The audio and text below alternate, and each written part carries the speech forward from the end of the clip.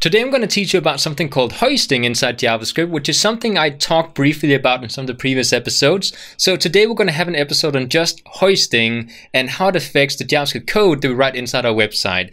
And we will also talk about named functions and anonymous functions, since anonymous functions and named functions are very similar to each other, which we also talked about previously in the functions episode.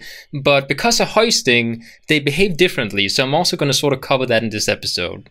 So as you can see in front of me here, I do already have some code inside my document. I have variable A, B, and C that has a string attached to them just so we know which one's which. And at the bottom here, I console log the variables with a space in between them inside my console inside the browser. So as you can see, we get first, second, and third inside the browser here. Now, in order to explain what exactly hoisting is, we need to take a step back and talk about what exactly happens when we create a variable inside JavaScript. So as you can see up here, we have variable A. Let's take that one as an example. When I create this variable, we do two things. First, we declare the variable by saying we have a var A, and then second, we assign a value to it. In a previous episode, we also talked about that you don't have to assign a value to a variable immediately. You could also, if you wanted to, just declare the variable and then later assign a value to A, like I just did here. Now, it's very important to know that declaring the variable and assigning a value to it is going to affect hoisting.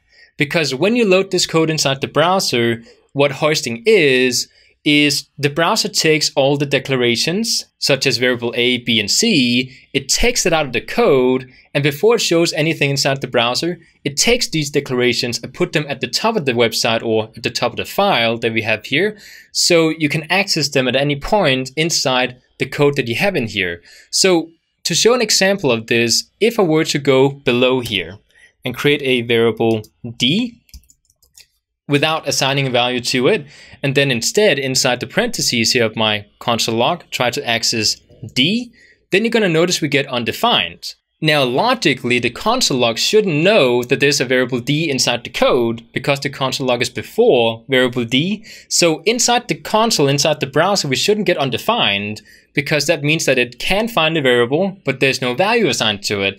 Instead, what we should be getting, logically, is a reference error that says, oh, I don't know where this variable is.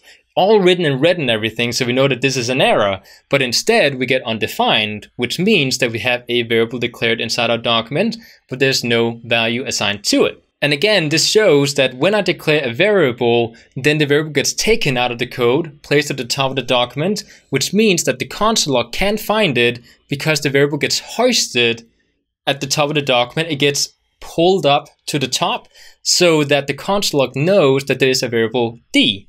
And this is what we call hoisting. So if I were to show another example here, if I were to take this variable D and assign a value to it. So if we were to say fourth inside the value, and as you can see, we only get undefined inside the console here, which is, like I said, we only take the declarations out and place them at the top or hoist them to the top of the document, but we don't take the values and do it. So what I need to do here is I need to actually take the console log and place it below when we assign the value in order to see it inside the console here.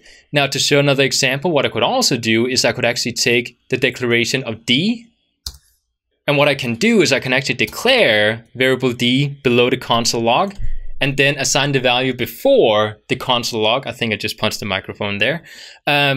And it still gets the value inside the browser because, like I said, when we declare a variable, it gets hoisted to the top. And then because I assigned the value before we console logged it, it still see it as valid code. So this is what we call hoisting. Now, here's the kicker. When we talk about named functions and anonymous functions, just to give an example of them, because we need to take a step back to the functions episode. I do recommend you watch it first if you haven't seen it yet. If I were to just go ahead and delete what I have here and create a named function, so we can actually say we have a function.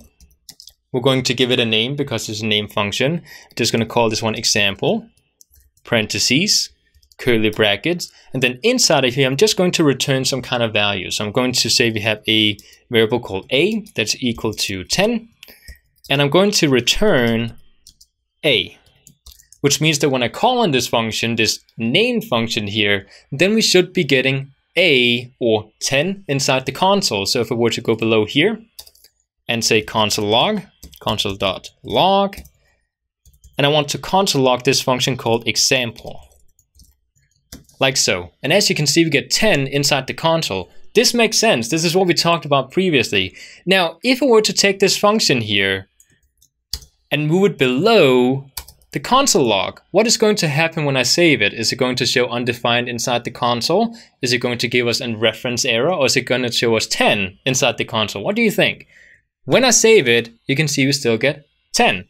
And that's because a name function, in the same way as a variable, gets taken out of the code and placed at the top or hoisted to the top of the file.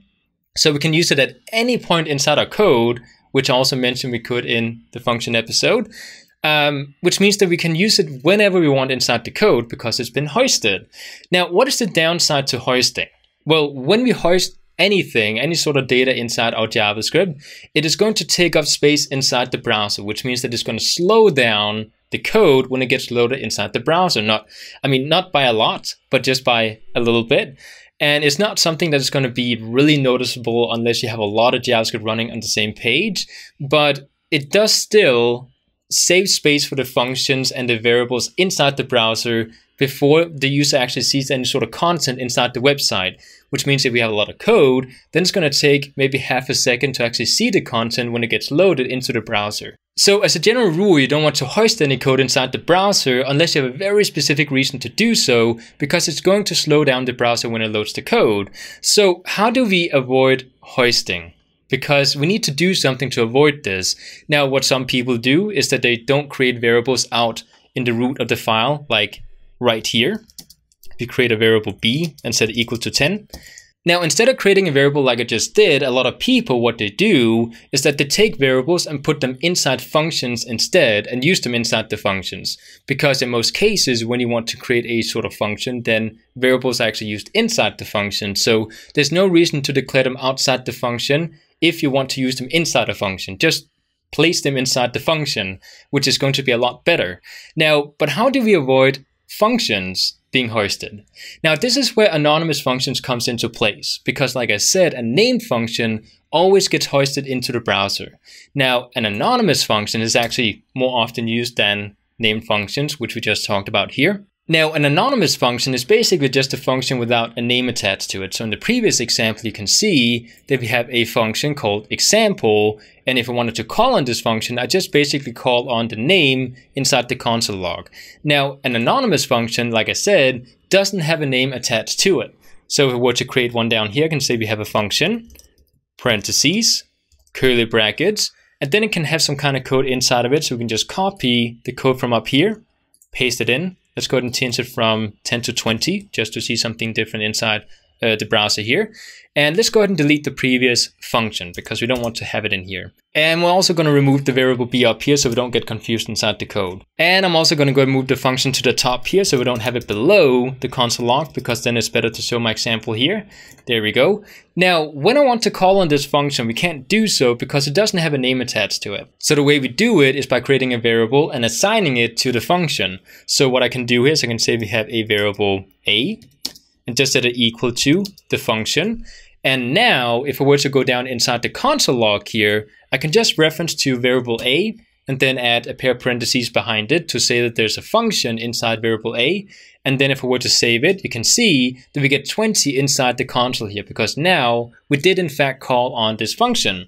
So what is the difference between an anonymous function and a named function? Because they behave the exact same way. The only difference is that we don't give the function a name, but instead we just assign it to a variable. And when we want to call on it down here, we just do the exact same thing. We just create the name for either the variable or the function and then a pair of parentheses, and then we call on it. So what is the difference here? Well, remember before when we had the name function and I placed it below the console log, it still worked because the function gets hoisted to the top of the document.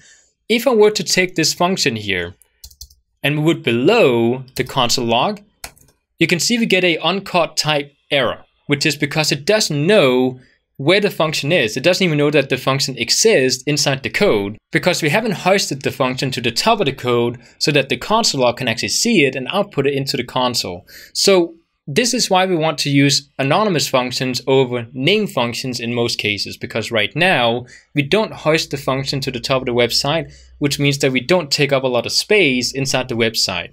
So often anonymous functions are better used inside the code, at least if you don't want to take up a lot of space inside the browser for the specific code. And again, this is a basic explanation of what exactly hoisting is and what it does when it comes to JavaScript code. So I hope you could use it for something. So I hope you got an idea about what exactly hoisting is inside a website, and also about the differences between named functions and anonymous functions and when we should use which inside our code. So in the next episode, I think we're going to try and do another project, because I think we need to have more projects inside these lessons here in order for you to understand how exactly we use JavaScript inside a website. So in the next episode, I will create a project. So I'm going to have to think of something that I want to show you. So I hope to see you in the next episode.